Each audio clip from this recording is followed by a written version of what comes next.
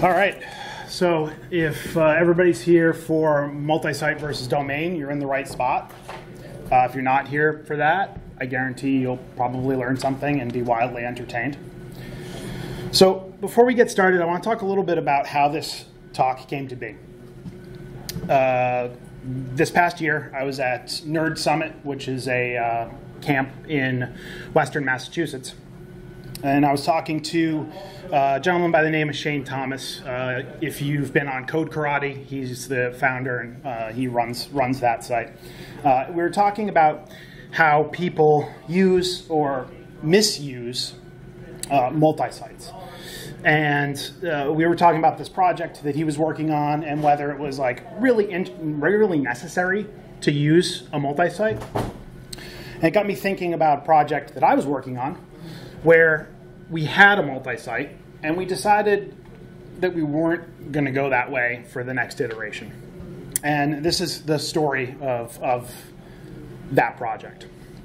So let's get started.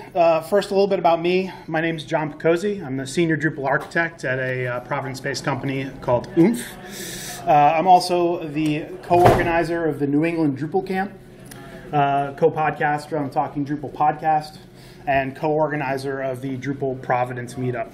I'm also an Acquia certified site builder, lover of travel, and I, as you can tell, like to eat sometimes. So a little bit about Oomph. Oomph's a full-service web agency headquartered in Providence, Rhode Island, with employees all over the United States. Actually, in the last 2 weeks, we've added 4 new employees that are all remote. So that's pretty exciting. At least I'm excited about that. We help companies with digital strategy, user experience, and, of course, Drupal implementations. Some of our clients include Blue Cross Blue Shield, Rhode Island School of Design, Brown University, NBC Sports, and as you'll hear about today, Leica Geosystems. A lot of our Drupal work revolves around complex integrations, commerce, multilingual, and accessibility. And of course, we're hiring. So if you're in the market for a new job, check out our website, apply. We'd love to talk to you. All right, enough about me and what I do. Let's talk about a little bit of an overview of the project. So Leica Geosystems. First off, who knows Leica cameras? Okay, a few people, cool. Who knows Leica Geosystems? Just for the recording, nobody raised their hand. Well, we're the latter. We're talking about the Geosystems branch of the company, which is pretty cool, actually. They make lasers. Who doesn't love lasers, right? They got their start in surveying equipment. We'll talk about that in a little bit. And then they created a laser distance meter, or their first laser distance meter in 1993. Now they have the BLK 3D, which is a 3D reality capture device. And they just released that, I believe it was a couple of years ago. So you may not know Leica Geosystems, but you've probably heard about them in the news recently with the tragedy at Notre Dame Cathedral. Well, turns out in 2010, Andrew Tallon, architectural history professor at Vassar College, captured the entire structure of Notre Dame with a Leica Geosystems laser scanner. Those captures are actually being used and helping in the restoration and rebuilding effort. So you may not have heard the Leica Geosystems name until today, but you're definitely aware of some of their work out in the real world. All right, so that's about Leica. Let's dive into the actual project and some of the background here. First things first, the Leica Geosystems website is Leica is a global brand. The website has to serve everybody in the world. So right off the bat, we service 9 countries with this website. And then we also have, out of those 9 countries, we have an India site and then a global site that serves all the other countries that we haven't started servicing yet. So keep in mind, in the Drupal 7 instance of this site, each of these countries has kind of their own path structure. And we'll talk more about that later. And then also country-specific domain handling, how we deal with that. But you can see the list of countries here: U.S., Canada, United Kingdom, France, Germany, Italy, Spain, Australia, Japan, as I said, not listed here, India, and a global site. So we're covering a lot of ground. The other aspect here is we're translating the site into 6 languages right now, but could be more in the future, right? So we're ever growing. English and French for Canada, and then German, Italian, Spanish, and Japanese. So now you're starting to understand a little bit of the complexity here. 9+ countries. We're going to actually be bringing on a handful of countries within the next year. So that's a growing number. Plus, we're working with 6 languages. Again, that number is going to be getting bigger. Well, to add on top of that, because that wasn't complex enough, we decided to integrate with a bunch of third-party services. So Quivers, they're using Quivers for their fulfillment. And yes, yep, you got it. This is a commerce site as well. We're using Google Analytics, Hotjar, Mandrill, Pardot, Lingotech, Omnistar for affiliate tracking. So there are a lot of third-party things under the hood here that are making this site a success. And then we'll end with a brief history here. So I like to say that Leica's had 2.5 websites. I've been lucky enough to work on almost all of them. I came on right at the tail end of the HTML, CSS, JavaScript site that they first launched with. That was more of just a marketing site to get the brand and the name and the product out to the world. Quickly after we launched that site, we realized, hey, you know what? Drupal makes a lot of sense here because a lot of the features and functionality that they need, Drupal 7 will cover. So we quickly migrated them to a Drupal 7 multi-site. So we'll get into the complexities of that in a little bit. But then I say 2.5 because a couple of years ago, we actually reskinned that Drupal 7 site to give it a design refresh and add a few new features. So up until this point, they're on Drupal 7. And let's pause here for a second and talk about some of the problems that we ran into with that approach. Now, I'm not saying multi-site's wrong or bad. There are use cases for it. So if you're going to come out of this thinking like, oh, we're ditching our multi-site because John said it's bad, not what I'm saying. I'm just saying there are use cases for it. This use case, in my opinion, at this point, for us, it was questionable, but we learned a lot from it, and that informed our decision going forward. So first thing, we were using a Drupal multi-site, which at this point, standing where I'm standing now, I view as a problem, and I'll tell you why in a few minutes. Back then, when I was building it, it was the way to go. Admin logins. So the admins had to log into 8+ different sites to manage content, to do their kind of daily admin tasks on the site. Now we could have resolved this with a single sign-on solution. That was just another layer that we would have had to add on top of this solution. We had to translate 8 sites. So again, Drupal multi-site, you got separate databases. We had to translate the 8 sites into 8 different languages. Adds complexity, right? Luckily, we're using Lingotech, so that saved us a little bit on having to physically actually retranslate everything, but you still had to go through the process of sending the content up to Lingotech and bringing it back down. There's still a process there that takes the time. Then the last thing is products, content, as I said, had to be updated on 8 different sites. So like, hey, oh, we just added this one feature to this product. We have to update the marketing material. Okay, well, some employee or intern is going to go through, update it on the US site, update it on the Canada site, update it on this site and that site. It's just super time consuming.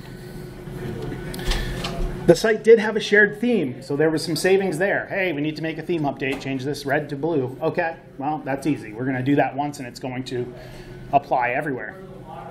But when it came to updates, again, multi-site, awesome. Single code base, great. We make the update in one place, awesome. Push it out to the server, awesome. Oh, we need to clear cache and run a DB update. All right, well, Drush helps you out with that. You can write a Drush command that'll do all of them, all the sites at once, update all the databases, clear all the caches. But then you have to go check every site and make sure, hey, like, okay, this one still works, this one still works, this one still works. All right, we're looking good. So that was super time consuming as well. Added a level of complexity. The last thing was scalability. So I just said that we were thinking we're going to launch a handful of sites by the end of this year.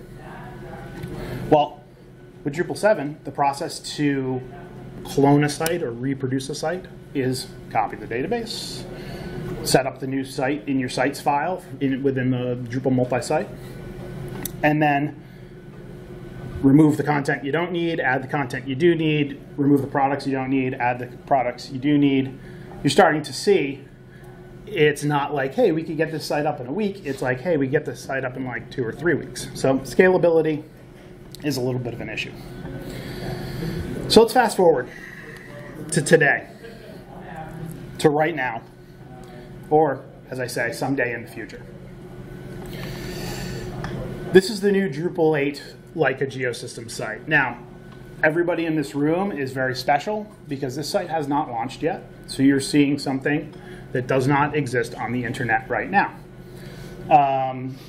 It will be, as that note says, coming to a browser near you by the end of August. So let's get into the solution, right? We're building this brand new Drupal 8 site. I don't think I've buried the lead. Clearly, we're not using multi-site architecture in Drupal 8, right? We're using domain. So let's talk about the solution and how we architected that. First off, I'd like to start with Drupal 8. You get a bunch of stuff right out of core that is super helpful in this endeavor. So first thing is configuration management, right? So with the Drupal 7 site, we weren't using features. So if we did something, we added a new feature, we added it locally, made sure it worked, added it to development, had the client approve it, added it to production. So like, there's some duplication of effort there, right? That guy's laughing because he knows. He's like, man, I've been there. It sucked. So configuration management in Drupal 8, awesome. It's a great time savings. The next thing is better caching system. Drupal 8 added cache tags. Cache tags are awesome. I don't have to say, hey, I'm going to nuke the whole cache for all of the site. I can say, hey, I'm going to nuke the cache for this page. Done. And the rest of the site keeps moving on just the way it should. Better caching system, awesome. Well, again, no lie, this site has translation. It has a lot of translation. So a better translation system came into Drupal 8, and I will tell you, it is awesome. If you guys have Drupal 7 sites that are being translated, move to Drupal 8. It'll make your life a ton easier.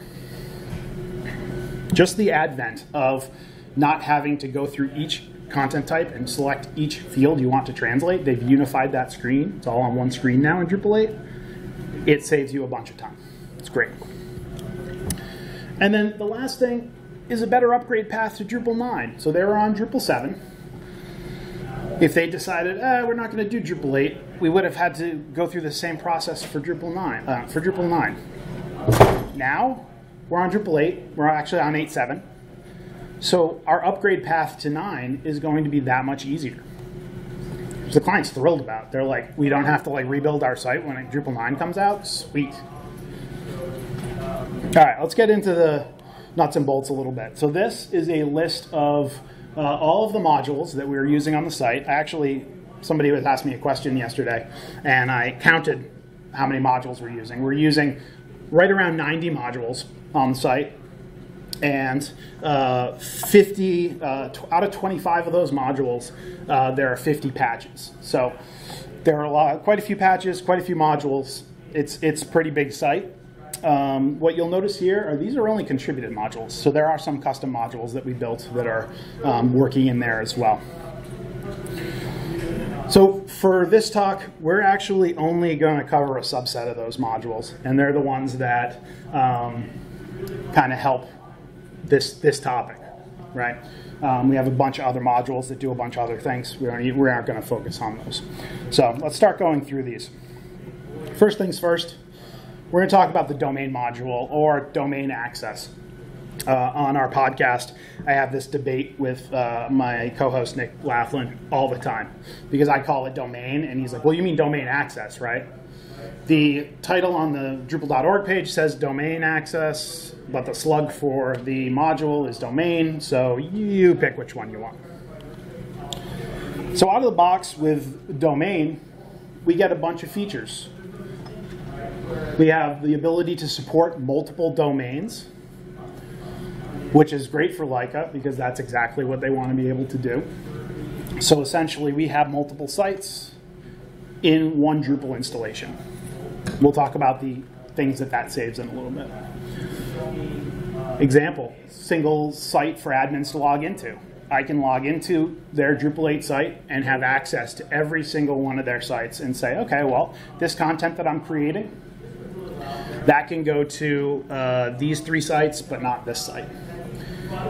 We can clear one cache. We can update one DB. We still have one code base. So we're checking a lot of boxes on our list of ways we can improve efficiency here. Third thing is content sharing. As I just said, we can go in and I can say, okay, this page is only for North America. So it's going to be on the US site, the Canadian site, someday maybe the Mexico site. And then this content is for Europe. So these 2 pages, they look relatively the same, except they have a couple of different content sections. And I can decide which site those go into, which menus they show up in, which views they show up in, so on and so forth. The other thing is content access. One thing that Leica wants to be able to do is they want to be able to get their representatives in country to be able to go in and edit their content whenever they want.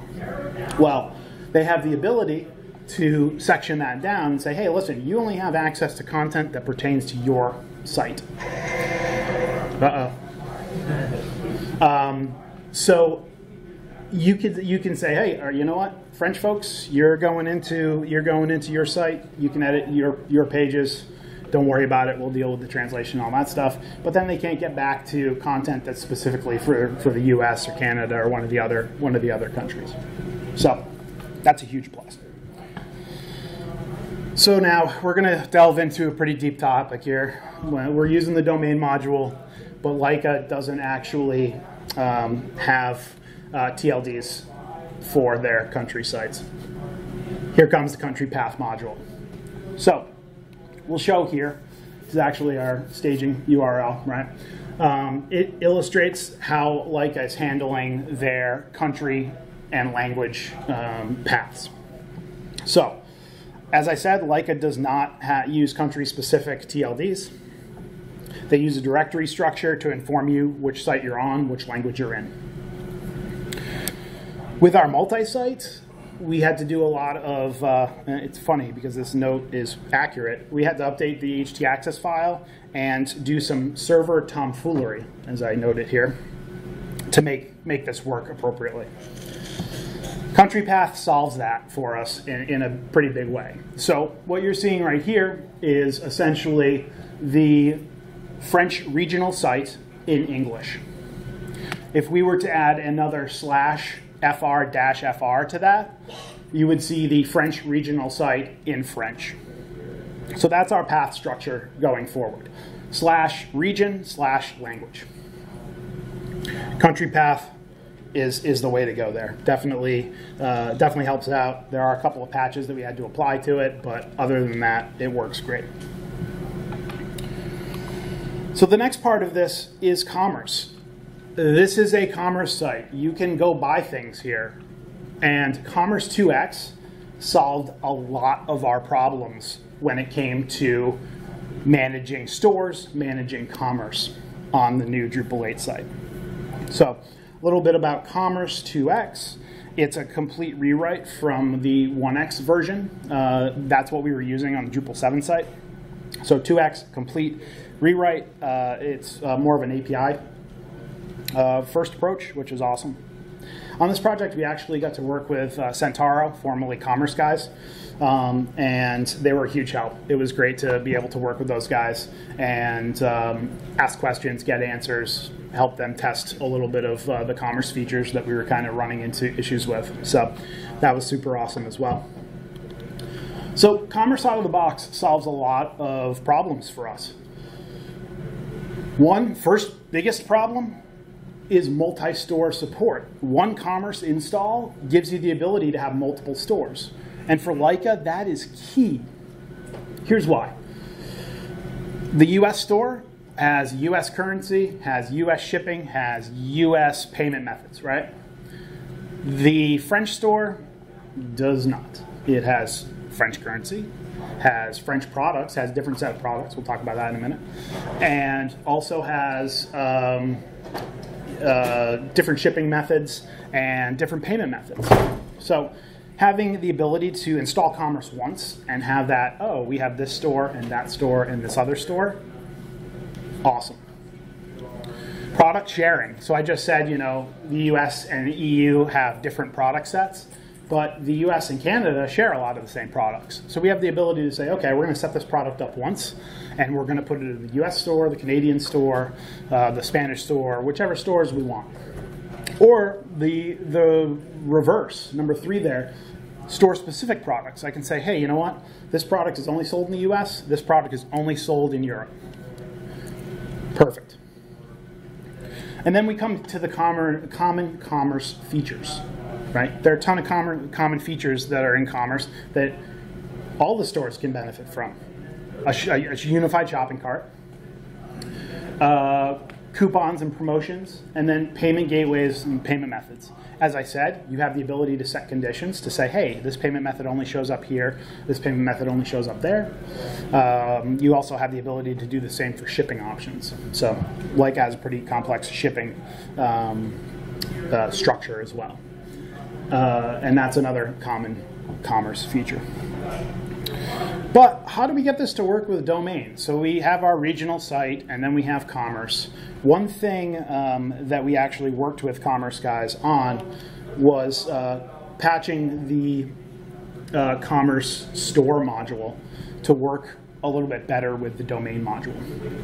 So to explain a little bit about what this module does, it gives you the ability to set a URL for the store that you want activated when you access it. So in commerce, in order to say, hey, we want this store to be active, you set a store ID.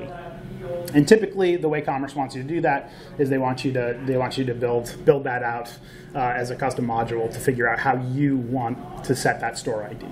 Well, what we did was we said, hey, you have this commerce store module. Could we patch it, add a feature to it to be able to say, like, look at the list of available domains from the domain module, and let me select one of them for this store. Matt over at Centauro said, yeah, we can do that. Give me a little bit of time. Here's a patch. We tested it out. And that's exactly what you see here. Basically, we go into our store in commerce. You can see this is clearly the UK store because it's in British pounds. I'm able to select from an autocomplete, hey, I want this to be active when you go to the UK region site. Bang, done. Worked great. We tested it for a couple of days. Everything seemed to work out, and now we've rolled it in, and we're off to the races. Next, we're going to talk about commerce price list module. So we got a lot of variables here. We have regions. We have different stores. We have different products, right? The client needed a way to manage all that. They didn't want to have to go in and set price variations for each product in like all these different products, right? Right now they have probably 100 products, but they could balloon up to 500, depending on what product lines they bring into the store and what countries they go into. So the price list module gives you the ability to create price lists for each store based on variation. So you can, in one place, you can say, okay, here are all my variations, here are all my prices, here's the currency that they're supposed to be in, and basically what we have here is we actually have one price list per store. So each store can have its own price list.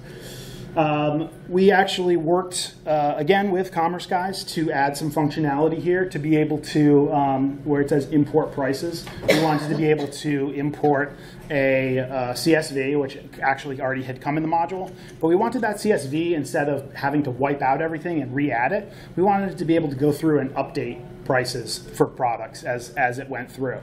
So we worked with those guys to add that feature into the module. And again, test it for a couple of days. That one actually might have been a full week. And it worked great. Client loved it, did what they needed to do. And now it's out there in the wild. So we're pretty excited about that. All right. So we're talking about multi-site. We're talking about domain, right? Well, who wins? And you guys can feel free to chime right in here, right? So for ease of use for admins, what do you think? Domain, right? For content sharing, what are you guys thinking? Domain, right? I can't hear you guys. For content access, there we go. And I think you guys got it by now, right? Single site, right?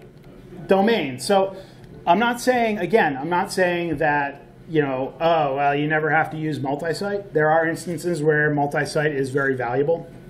For this one, and for a lot of them out there, I'm not sure that it is. I'm sure that the domain is just going to work just fine. With that, I'll open it up for any questions. Thank you.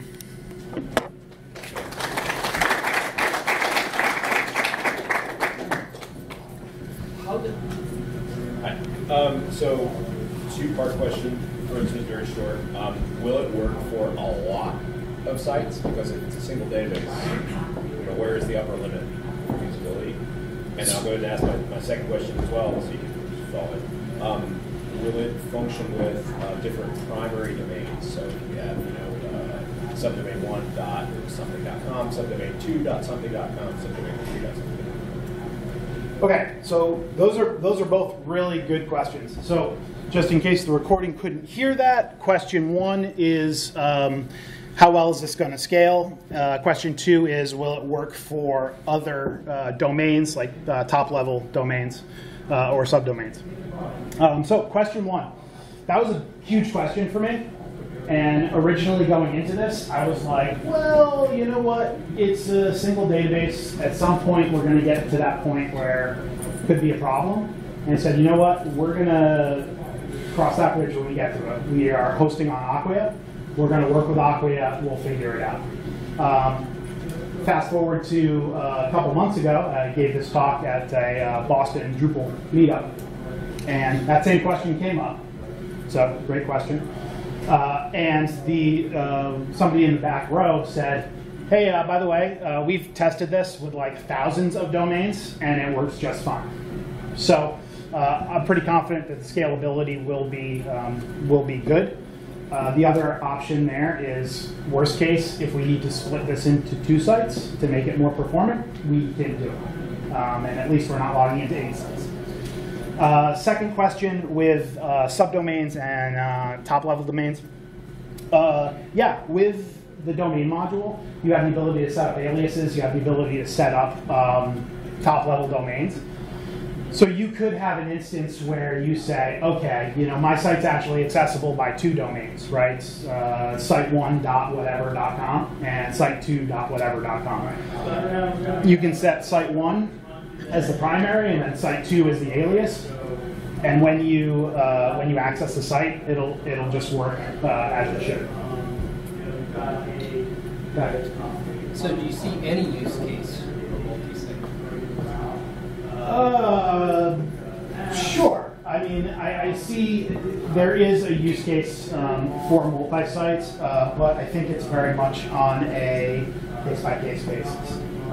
One instance that I think of is a good use case for multi-site is one where the sites are very different. They're not going to share content. They have different admins. So all of the issues with Leica that we were working to solve, where we're like, hey, we don't want our admins to log into 8 sites. Hey, we want to share content. Hey, we want to share product. If you're not doing that, yet you're managing a group of sites, yeah, a multi-site makes great sense because you're using one code base.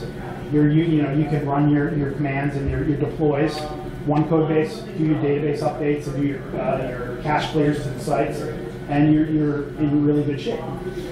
So yes, there is a place for multi-site, but in this instance, it wasn't it. I think you had a question for me. So, we'll get to you. the domain, multiple domain is multiple groups. So how are we going to manage the users? They won't be separate based on the site they come from. Can we manage the group based on that multi-domain approach? So for this project, there was no need to separate users like that. There's one admin team that's working on all of the sites, and then all of the customers are they're just getting lumped into one group. So we didn't have the need to separate users into groups like that. But there's a talk I think later today about the groups module. I would check that out because I'm sure that you could work that into your domain structure to say, hey, if you come in on this domain, you're part of this group. And if you come in on this domain, you're part of that group. Did that answer your question? Yeah. Okay. In Drupal 7, there are a lot of contributed modules that do that. I don't think they made it to Drupal 8. Yeah, that's why I said the groups module, because I know that one's Drupal 8 ready. Yeah. I was talking general about the transition from Drupal 7 to 8. Some of the issues here. Well, okay, so we didn't really have many issues because we basically did a full rebuild, and the client took the opportunity to update their content, so they just re-entered all the content. So this was very much a case where we were like, okay, what did we learn from Drupal 7? Oh, we learned these 6 things. Okay, we're going to make those way better in Drupal 8, and we just kind of like jettisoned the Drupal 7 site off into space. So, at OOF we do a lot of migrations from 7 to 8. So we tend to use a migration API in Drupal 8 to build scripts, migrate content. We migrate users. So we could talk about that kind of offline a little bit more. But yeah, for this project, we didn't have the need to kind of pull anything from 7 to 8. I will say, I guess there's a little bit of a caveat there. The biggest thing was some of the third-party services that we were using in 7 did come to 8, so we had to rebuild modules for Drupal 8 to interact with those services. So I guess there was one. Coming back to you, I'm gonna hit you first. I was going to say, I'm given that you're talking, we wrote the custom module for group and domain. There you go. That's your solution right there. Don't come talk to me. Go talk to that guy. It's in contributor. There you go. Awesome. Love it. All right. The domain project page talks about requiring DNS access or being able to configure your own DNS. I don't quite know what that means even from the README, and I'm wondering because in my situation we can configure Apache but can't So we're in the same boat. We don't have access to DNS. Matter of fact, it is a very long and arduous process for us to make any DNS changes that we want to make. So I'm in that boat. I will say this isn't a diss. It's just a common fact in Drupal. Documentation for domain is great. Could be better, but I mean that's anything. With that said. What they're talking about there is because the domain module works off of the top-level domains, you have to have access to point that top-level domain at your Drupal site. That's pretty much the basics of it. We have not had to make any DNS changes to get things working. As I said, we're hosted on Acquia. All of what we've done there for the staging and development environments is just added those URLs as aliases to our domains within Drupal. So we have our top level paths with country path, and then we have aliases for our local, our stage, and our development environments. So I think what they're talking about there is they're just saying like, hey, if your domain is pointed at like some other server, this is never going to work for you. Make sense? I think that might be an issue for me. Okay. Keep in mind though, just another note on that, our DNS is actually pointing at Cloudflare, and then Cloudflare is pointing at our server. So our DNS isn't directly pointed at the server. I think I got everybody up there, you, and then you. Do you find when you're using the domain aliases for your different environments that if you assign content to a specific, like your primary domain, that when you went to your staging site, the links were generated to your main live site, or any issues along those lines? So, quick answer is no, because what's happening is it's not generating full links based on your domain. The domain is really just saying, hey, what top level domain or country path are you coming in on? Okay, this is going to set those access permissions for that content. And it works the same exact way when you swap out an alias. So in the previous example, site1.mysite.com, right? If I set an alias as site1.mydevsite.com, it's going to work exactly the same. So we haven't run into any access or link permission issues with domain. I must be doing something wrong there. Oh yeah, is it 7 or 8? 8. Okay. Yeah, when I found it by time, there was 2 different options when you're editing like content in Node. Yep. You know, domain access and what was the other one? Domain assignment. Domain has a couple of different submodules that come with it. So I think when I signed domain access, when I signed to a specific domain, because I have like a my and a www. Yep. And when I signed it to one of those, I found when it was on my staging site, it just generated a link to the live site. I'm using aliases the same way you are. Interesting. Yeah, we're not using, there's a domain source module that comes within, we were not using that. Okay. We had that shut off. So that could be part of your problem, because essentially what that module does is it basically allows you to set an canonical source for that content, and that's probably what's redrawing all those links. Okay. So that might be your problem. Our situation is currently we are using a different CMS system and have the similar domain concept. But currently we have the situation is because we have a shared component. So whenever we need to do some maintenance in the primary website, we need to bring down. So, but we have to bring down all of the sub-site. So for the Drupal, because we are going to migrate, transfer to Drupal, Azure Drupal. So it will be the same. So if we need to do some maintenance in the primary site and to bring down, so also need to bring down the subset. So the way that it works is it's using one database. Yeah. So essentially, for my local, like if I'm going to make a change, no matter what site it's to, I'm going to make a change. I'm going to pull the database down, and then get that on my local, and then do a config import, and then I'm going to start working. So, yeah, essentially you are bringing all the sites with you, but keep in mind that if you architected your content correctly, one piece of content could apply to all of those sites. So it really depends on how you architect your content, how you architect your site. But yeah, essentially it's one database, so you are bringing the whole thing down. Yeah. So we're using Workbench Access to sort of manage permissions between content with different users. Yep. How does that differ from using like the domain access? So the domain access module is solely based on what domains the user has access to. So you're setting up your domains in your domain list, domain 1, domain 2, domain 3.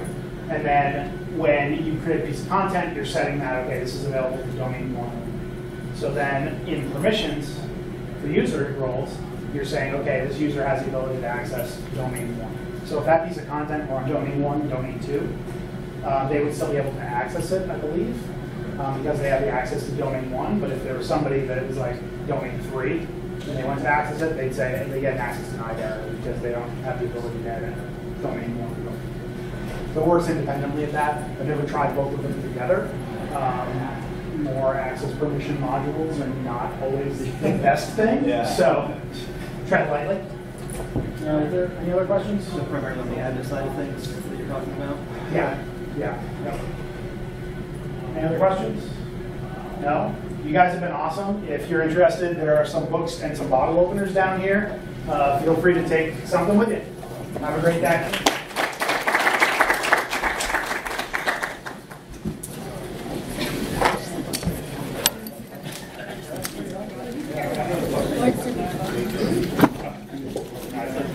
I'm going to fight Kevin, but it's like.